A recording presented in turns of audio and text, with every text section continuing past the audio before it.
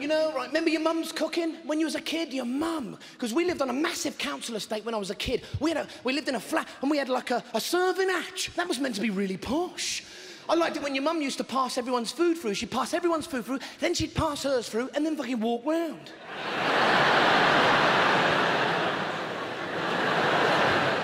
Had a lift, the lift was just a fucking public toilet, you know? Had a sign in the lift, in the event of being trapped, call this number. It doesn't say trap where, though. You could just ring up and go, hello, I'm a woman trapped in a man's body. Get me out. But your mum would be in there cooking stuff in the kitchen through the serving hatch. It was like watching a really crap cookery show, you know? Ready, steady, fucking burn, you know?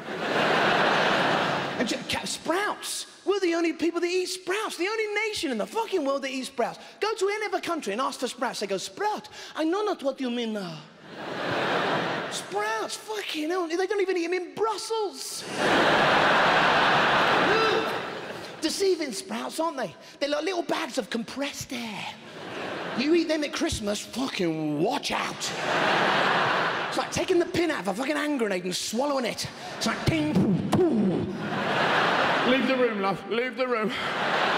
It's gonna go big time. Even the Christmas trees like that. Lethal there. But your mum would be in there cooking. There was always loads of steam around when your mum was cooking. Steam! I think that's why old people shrink, because they still fucking boil everything. No, you ever look at them in the town centre, they walk up the street like that. But their fucking trousers are up here.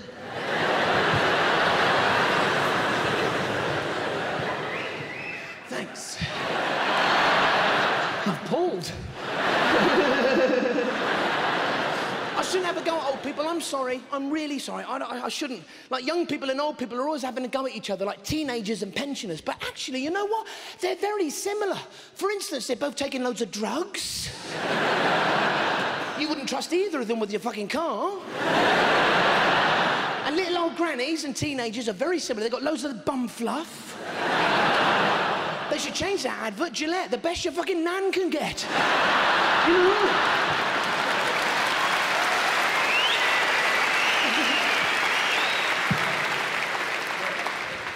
And they're saying young people and old people are useless. No one will employ them. Well, fucking B&Q do. That's all they employ in there. You go in there and ask for something. One can't read it, the other one forgot what you just said.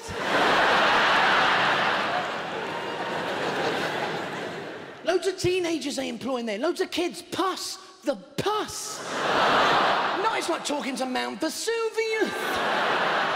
He's gonna blow any minute. He's gonna go. And you ask him for something. It's like you disturbed him wanking. Excuse me. I never did nothing. I never did nothing. And you ask them and they just piss off. You never see him again. You're like, where the fuck did he go? Excuse me, where's Charlie? Oh, he's out the back, he burst.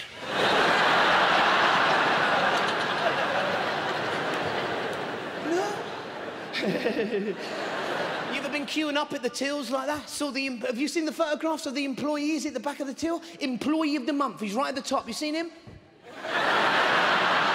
Just make out the top half of a straitjacket.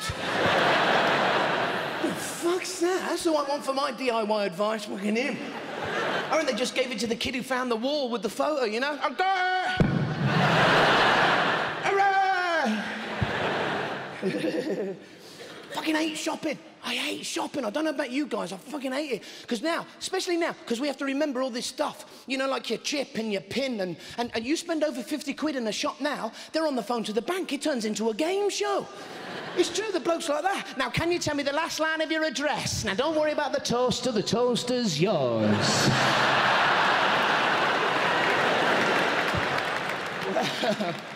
I do know this one, I do know this one. I'm gonna have to hurry you, there's other people waiting, please.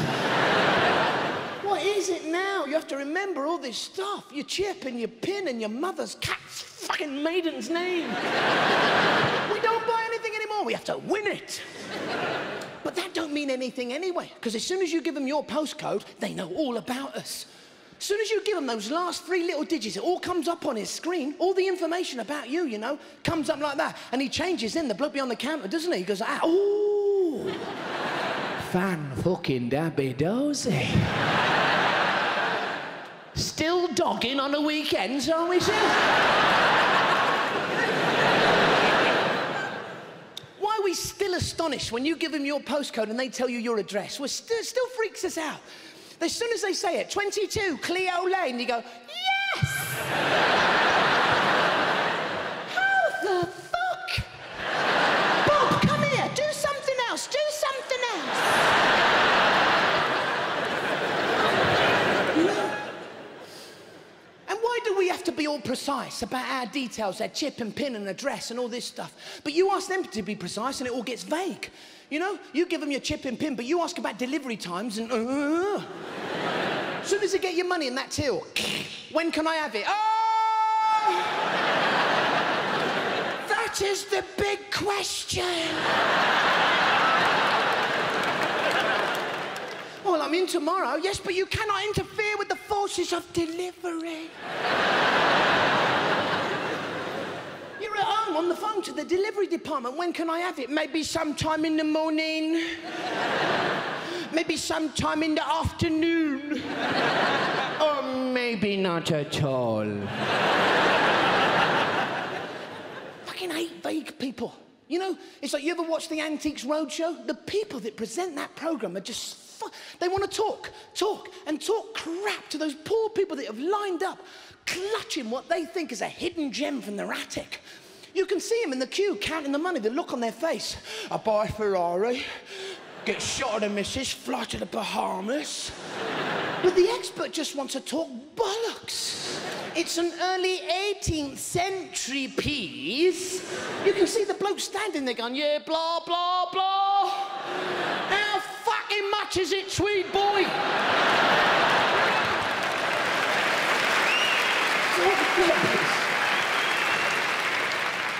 And it's always in nice places. Cheltenham or Cambridge, nice places. I notice it's not in like places like Toxteth in Liverpool or Moss Side in Manchester or London's East End. Fucking different show then, isn't it? Some bloke standing there holding a DVD player. Has it been in your family long? Why? Who's fucking asking? No. Delivery's fucked up anyway. It's all messed up. It's like, you know when you go on holiday and you get home and you have a look at your letterbox and all those leaflets are sticking out your letterbox from the local pizza delivery place? Thanks for letting all the burglars know we've been a fucking way. I hate pizza delivery leaflets. I hate them. Everything on the menu's got an in it. Have you noticed that? It's like pepperoni, cheese, hot, spicy. What's the bit? I'll tell you what the bit is. That's the noise you make on the bog after you've eaten it. It's like,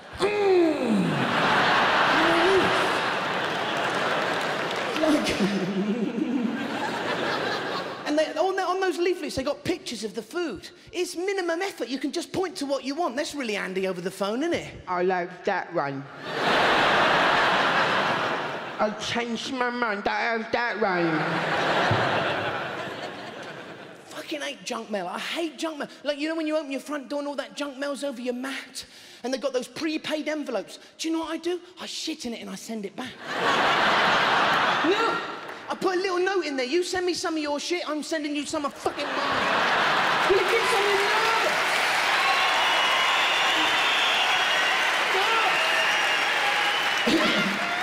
It does. No, because the post is all messed up. Remember when it was so easy, you posted a letter, the post office just went woof and it was away? Not now. They're all different companies. It's like Parcel Force. Parcel Force. Parcel Force. Parcel Force. We will get this package to you. Fuck off! What's that? Sounds like one of the armed services. Have you seen the bloke who gets out of the van? He ain't that, is he? He's like,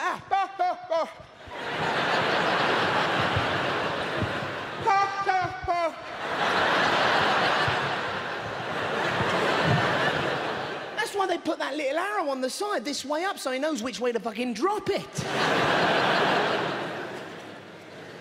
They give you that little note. You ever had one of those? Attempted delivery.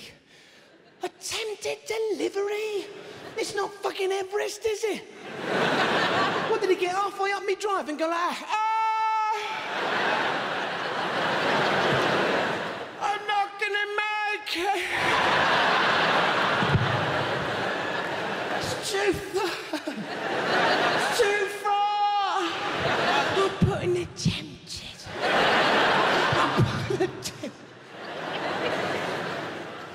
I love that. Sometimes they leave you that little note. We attempted to deliver this today, but you're out. We'll attempt to deliver it tomorrow when I'm fucking out again. But you were out. How does he know where I was? I could have been in the bath. He's telling me where I was. If he knew where I was, why didn't he come and give me the fucking backache? And they always come when you're on the bog. Have you noticed that? What's the chances? You wait in all day for the delivery like that. He won't come now. He won't come now. Fuck it, I'll risk it, I'll risk it. As soon as your arse touches the rim of that bog, now you've got to wipe your arse like the generation games on. Din, din, din, din, din, din, din. Din, din, din, din, din, din. Yeah.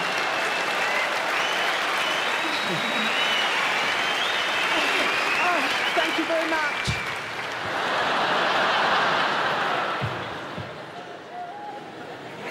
And they make you sign for it. Can you prove who you are? Everyone does this now. Can you prove who you are? You ring the gas board. Can you prove who you are? Yeah, and the bloke with no fucking gas. Why do they do that? We're not going to steal their gas. Well, how do you do that? They know where we live. What do? Switch the cooker on, cup some gas and start fucking running? They say if you walk into your house and you smell gas, do not switch on the light.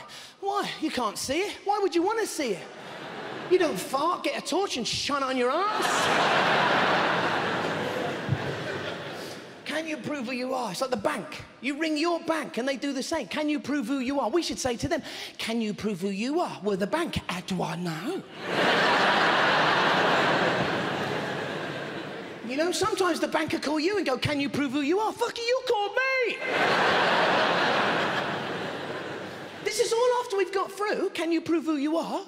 Oh, yeah, I'm gonna hang on the phone for 45 minutes, pressing 7 different digits, listen to Lionel Richie, Easy on a Sunday fucking morning. I was gonna rob your fucking bank. You don't get criminals running banks wearing balaclavas and shotguns run up to the till and go, ah, give us all your money. And the bloke behind the counter goes, wait, easy on a Sunday morning.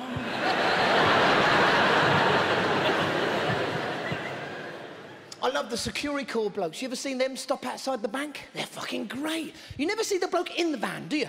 You just hear this. They own that little shutter at the back. Please don't leave me in here. And those blokes come out the bank holding those big boxes full of change with those helmets on, and they got those flaps at the back. What the fuck's that? It's like a mud flap. Where's he going? Off-road with the change?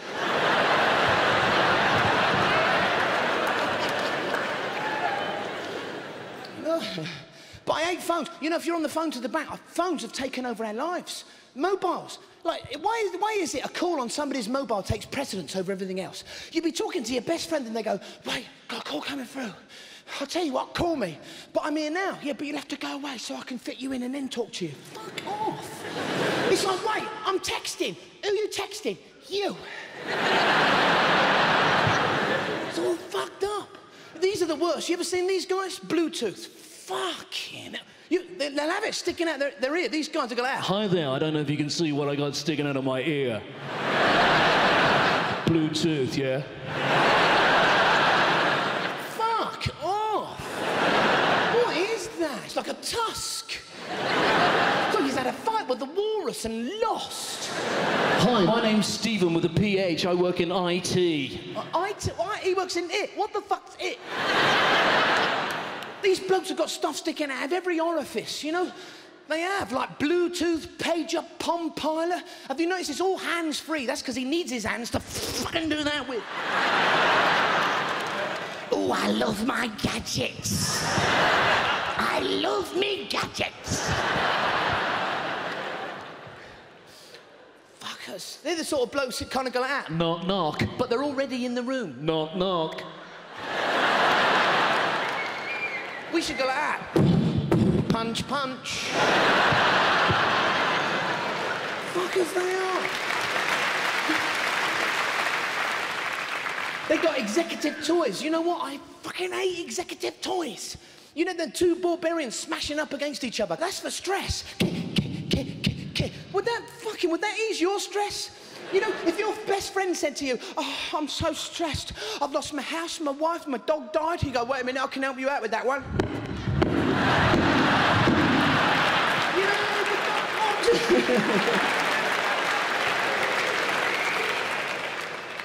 I hate these blokes. They say stuff like, check this, yeah, Palm Pilot, for just $9.99. This touchscreen device lets you actually write on the actual screen in your own actual handwriting. Yeah, let me just get this actual biro and jot that down on this actual piece of fucking paper. Billions of pounds of research, and they've come up with what the fuck we had in the first place.